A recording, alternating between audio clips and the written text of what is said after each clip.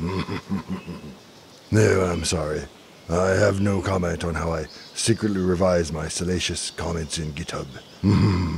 Oh crap. I shouldn't have said it was salacious. Oh crap. I certainly shouldn't have said it was me. Oh crap. I certainly shouldn't have said that I checked them into GitHub.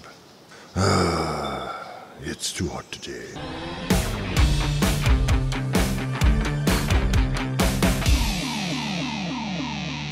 Hey, I'm Dave. Welcome to my shop. I'm Dave Plummer, a retired operating systems engineer from Microsoft going back to the MS-DOS and Windows 95 days. Today, we're going to download the source code to MS-DOS from GitHub, build it, and run it on real hardware just like I did when I worked there. Now I know what you're thinking, but Dave, aren't you a little young to have worked on MS-DOS? Well, perhaps you thought that before I stopped coloring my beard a while back, but to be fair, I did come into MS-DOS later, starting out on the last major release, 6.2. Now, I got to work on some cool and meaningful features too, like smart drive CD-ROM caching, single-pass disk copy, the new single-disk setup, and so on. I'm also fortunate in that, since it was the last major release, my code is immortalized in the last MS-DOS before we all moved on to Windows 95. The big MS-DOS news this month is the open source release of the MS-DOS version 4.00 code on GitHub, and today I'm going to take you through some of that source as we build the entire project using the same compiler and assembler as I did back at Microsoft in 1993. Then write a disk image of it using a grease weasel, and then boot it on an original IBM PC XT to test it.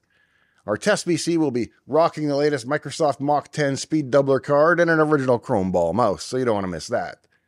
Along the way, I'll share some of my own MS-DOS stories, so let's get started. MS-DOS was based on something originally called QDOS, for Quick and Dirty Operating System.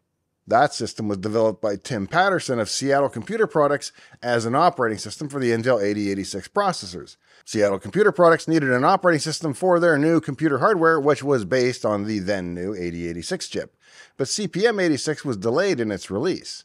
QDOS was Tim Paterson's solution to fill that gap, and he famously developed it in just a few months back in 1980. Recognizing the potential for a standardized operating system in the burgeoning PC market, Microsoft acquired the rights to QDOS for $75,000 without disclosing their contract with IBM to develop an operating system for the first personal computer. Microsoft then hired Paterson to adapt QDOS into what would become MS-DOS, or the Microsoft Disk Operating System.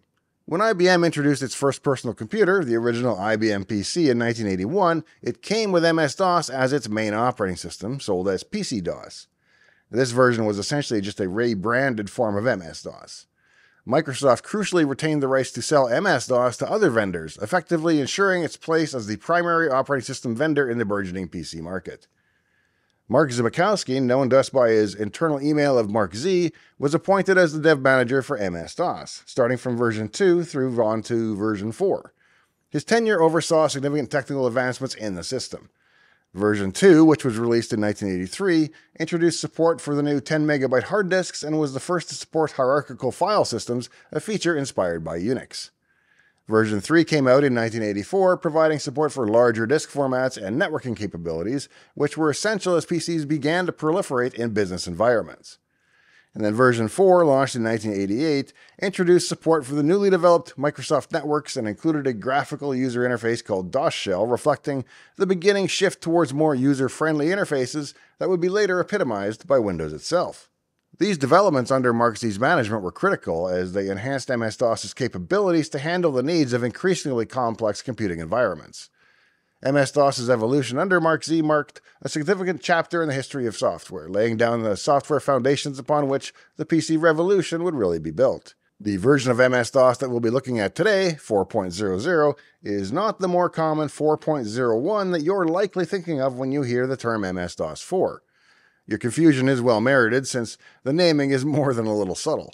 But long story short, the 4.00 version was a special multitasking version of MS-DOS that had very little commercial success and, as far as I know, kind of began and ended with this version.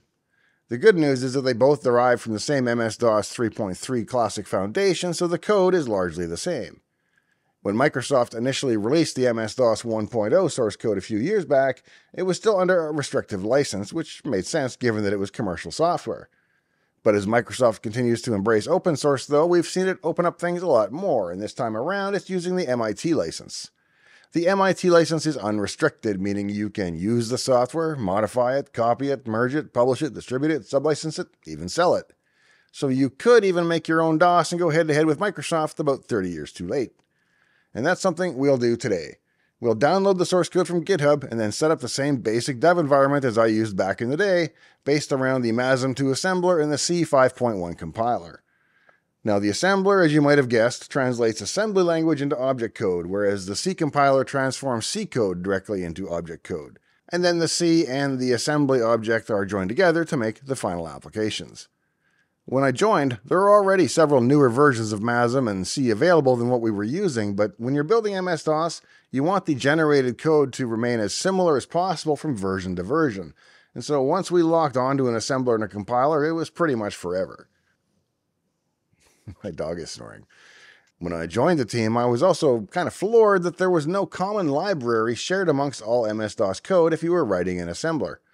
I came in thinking there'd be an extensive standard lib of utility and helper functions, but it turns out even to do something as banal as output an integer on the console, you were on your own and converting it to ASCII.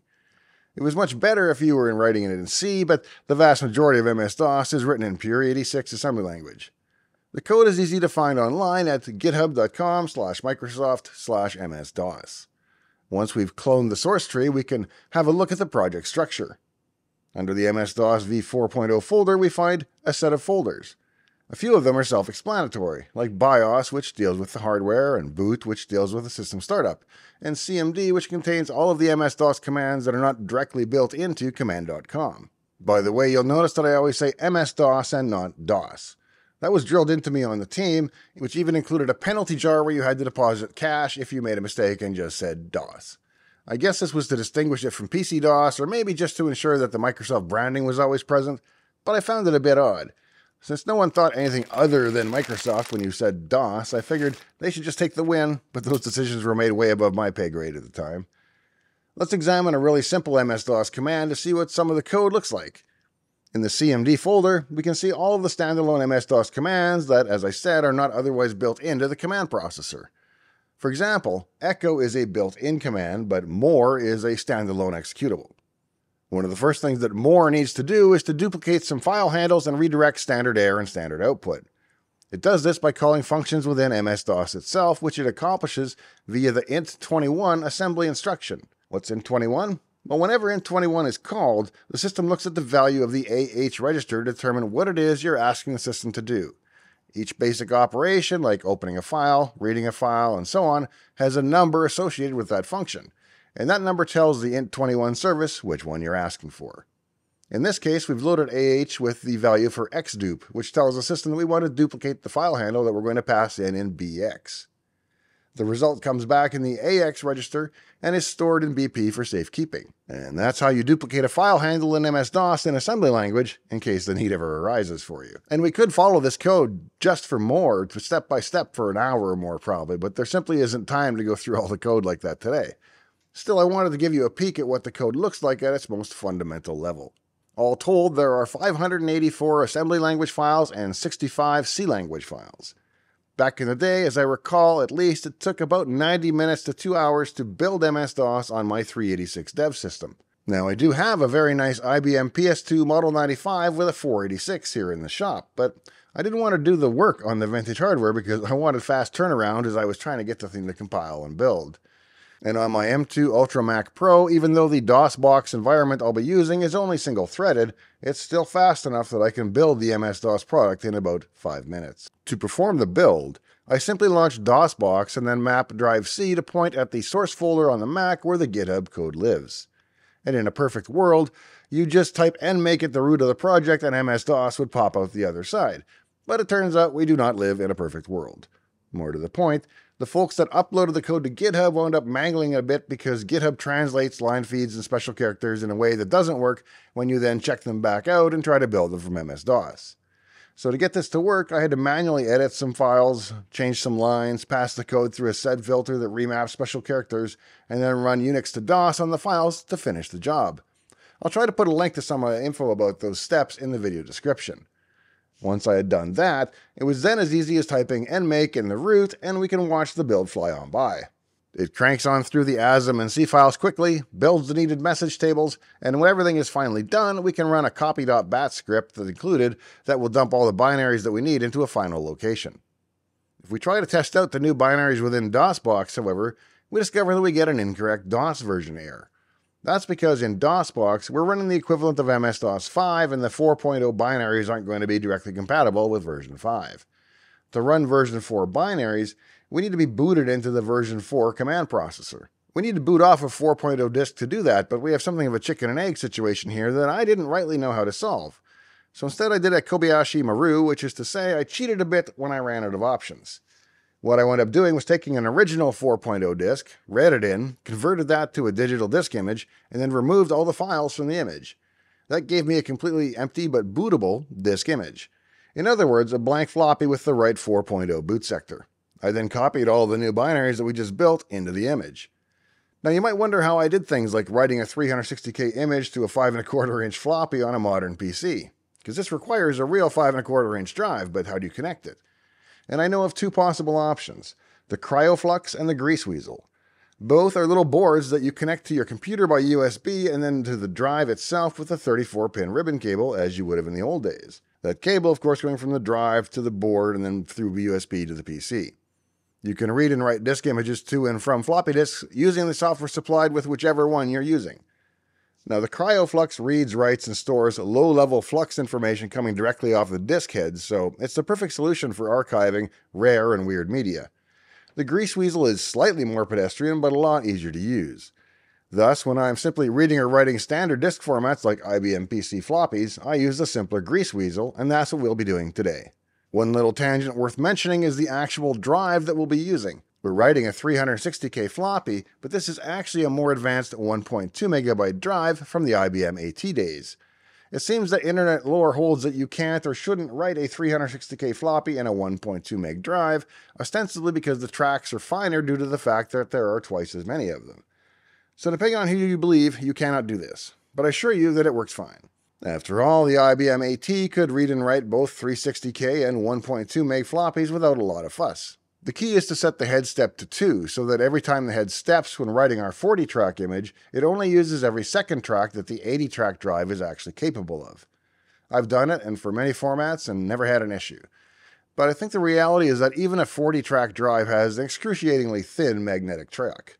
If you've ever tried to set the head alignment on such a drive using an oscilloscope and a screwdriver, then you know that it takes only the slightest tiny adjustments. So in my mind, it's not like the 40-track drives are laying down some fat tracks that the 80-track drive can't later manage. And when you write the image on an 80-track drive, it doesn't wind up just drawing a skinny little stripe down the middle of the fat 40-track line. It does the whole track just fine. Now, if you want to be completely correct and safe, get a 40-track drive for formatting and for writing 40-track images. All I'm saying is that the 80-track drive works fine in my office. And with that out of the way and the image complete, let's pop it out and take it over to my little museum area where an original IBM XT sits between an Altair and a PS2. This XT has been upgraded with the very rare Microsoft Mach 10 board that was donated to the channel by a viewer, so it runs at 10 MHz versus the original speed of 4.77.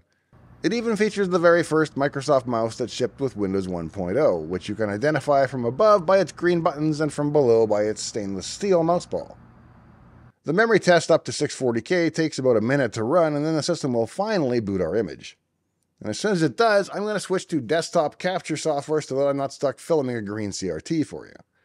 As soon as our hand-built MS-DOS 4.0 successfully boots, it asks for the time and date as specified in the autoexec.bat file. We press enter twice and we're at the MS-DOS prompt. Now because the 360K floppy is so tiny, there's really only the command processor and some video drivers on this boot disk. If I wanted to format the whole system, which I don't because it's already running 6.2 from the hard disk, I would then insert a second floppy with the format and fdisk commands that we built a few minutes ago, format the hard drive, make it all bootable with sys, and then copy all of our commands to the hard drive. But if you want to run floppy only on a 360K system, it's a lot of disk swapping. I hope you've enjoyed our little MS-DOS diversion today, and if so, please remember that I'm mostly in this for the subs and likes, so do leave me one of each before you go today. And if you're already subscribed to the channel, thank you. If you have any interest in matters related to or curiosity about the autism spectrum, please check out the free sample of my book on Amazon. It's everything I know now about living a successful life on the spectrum that I wish I'd known long ago. Thanks for joining me out here in the shop today.